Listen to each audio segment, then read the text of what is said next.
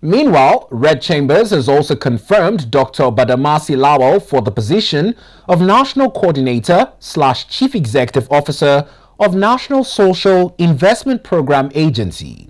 This approval came after the Senate Committee on Poverty Alleviation and Social Investments reviewed and adopted the report from their screening of the nominee.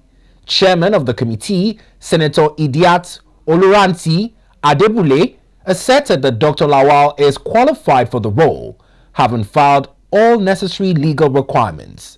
The confirmation was secured following a voice vote led by Senate President Senator Godswill Akpabio. Dr. Lawal was nominated by President Bola Ahmed Tinubu on 8th August 2024. He will succeed Halima Shehu, the previous CEO of NSIPA, who was suspended by the president due to alleged financial improprieties.